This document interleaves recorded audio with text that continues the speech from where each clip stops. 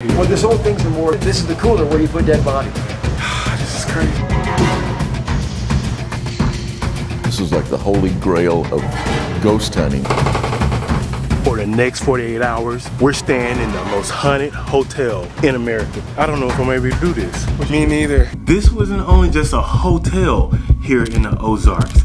This was also a hospital. Oh, there it goes. There it goes. That looks creepy, doesn't it? That lady behind us literally just said, go have fun with the ghost. I wonder, did she see something already?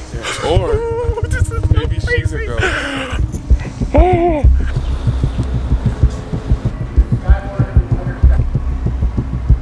This hotel already has a spooky vibe. It gives me chill bumps a little bit. That's Moore's. Moore's was what? Who was the general manager? At the hotel recently discovered something pretty creepy. They have dug up bottles filled with human body parts. Oh man. You know what? There's so many things that have happened here in this dining room. The ballroom at the Crescent hosted many events where 400 plus guests and other famous dignitaries attended a dedication ceremony. In the late 1800s, people used to dance here. Later, just take the left and then right. Okay, awesome. Thank you so much. You're welcome. You guys enjoy. All right. Got our mysterious keys. This place looks eerie. Look at the walls. The walls are still like purple. Like the owner basically loved purple. Look up. Wow. And then if you look down too, it's the same thing. It's like it may never end. This is so crazy. It's these big old hallways. It's like everything is set up like a scary movie scene. Come play with us, Daddy. While walking down the hallway, we bumped into one of our ghost tour guides, and she had something to tell us about our room, 419. I guess you're looking for ghosts, right? Yes, ma'am, we are. Well, I've suspected for a very long time there's more ghosts in this room than Theodora, but she's been seen outside that door right there. Wow. Many guests have had encounters in there, and they're all unique, but This is our room. I had a psychic here recently, and she said there were more spirits in there than she's ever seen in one spot, so be careful. Okay. Have fun. Thank you. I'm so nervous. I don't know if I'm gonna be able to sleep at night. I can't even speak right. These are the keys for the room.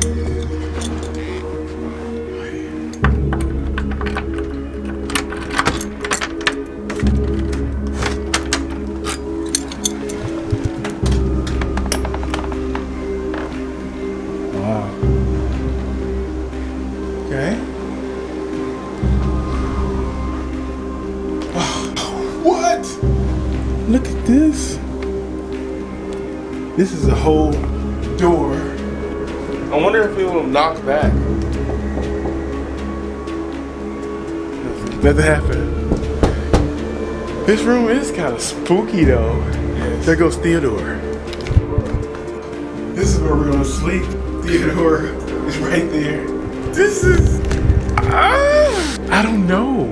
I've heard so many crazy things about this place that people have basically been sleeping at night or when they wake up in their room in the morning time. Basically their clothes will be folded, things will be moved around.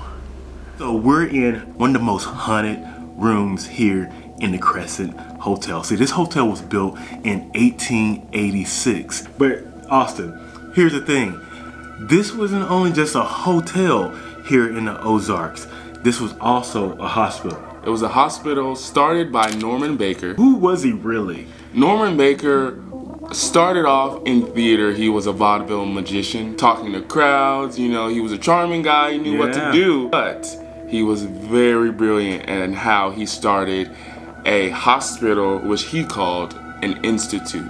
He was so good at getting people riled up. He was so charismatic. He had a radio station that broadcast to millions of people. He got into a little trouble, right? He got into major trouble with the American Medical Association. Trouble to the point where they both were in suits against each other. This guy basically doesn't have a medical license, and he's telling all these people that he has a cure for cancer. He has the radio station, he also has a magazine called TNT, but also how he was able to get the word out was he had these live demonstrations. And these live demonstrations brought in hundreds of thousands of people who actually performed open surgery in front of crowds of people. There was people who were really sick back then who thought that Norman was this guy who was fighting against the American Medical Association. He was for the small guy. So people were just like flocking to this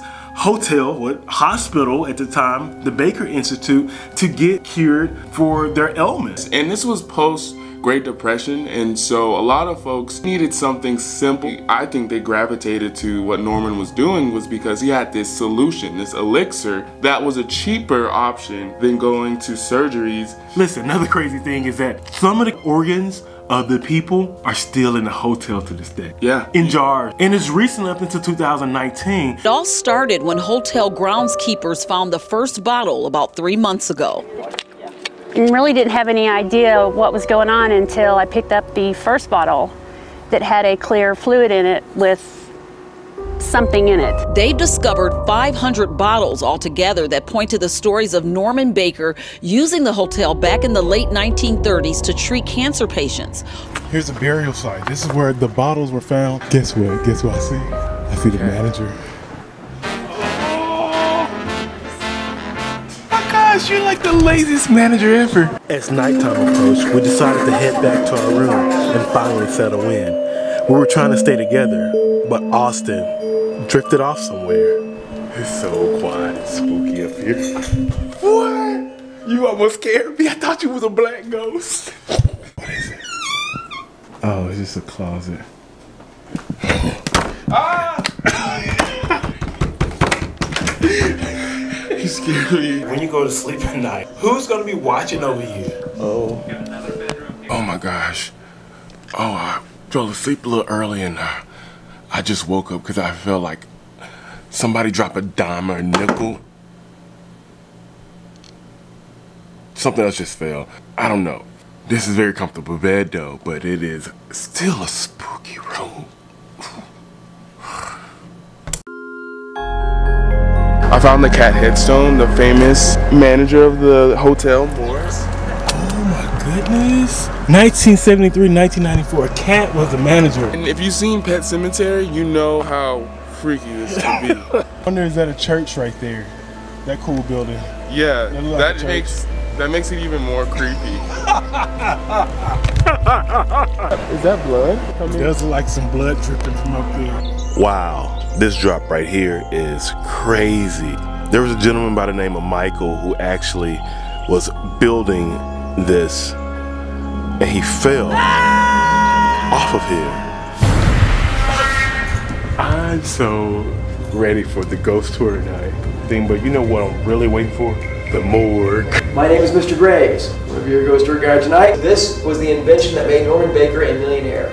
He invented this thing for his, at his family machine shop in 1912. He got a patent on it. He went on to make $1.5 million selling this machine. My friends, let's go on a tour for a change. It's moving up. I'm right in the middle of the zone here. Come on, Dr. Ellis or whoever you are. Oh, there we go. This is where Norman Baker had his offices and stuff over here with some strange energy in this part of the hotel. All right, guys, let's go to the morgue, shall we?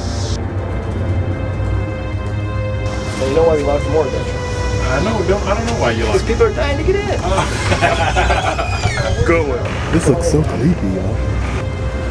Well, it was more of a house of pain in reality. I mean, the people that came here, they were desperate. They'd hear him on the radio at night talking about his cure for cancer. You know, they'd think, what have I got to lose? You know, he made between $1 and $2 million in the 2 years he ran this place. I'm sorry, some of y'all come in the autopsy room, some of y'all can go in the pharmacy. Wow. Wow, y'all, this is like some of the real jars that are from the Baker's Hospital. This whole thing's the morgue. This is the cooler where you put dead bodies. Oh, wow. Dead bodies are stored in here. So many people have died right here. The drain inside the morgue that Norman used is still here today. Our tour guide uses ghost machine above the autopsy drain.